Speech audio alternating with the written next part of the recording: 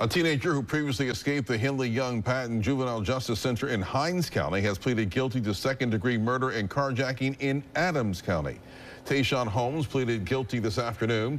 The murder charge is in connection to the 2021 death of Bill Calvin Jr. According to the Natchez Democrat, Calvin went missing in July of 2021. His body was found in October of that year in a wooded area.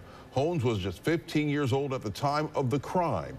Holmes also pleaded guilty to the carjacking of a woman in January. He received 30 years on the homicide and 10 years on the carjacking charge. The charges will run consecutively.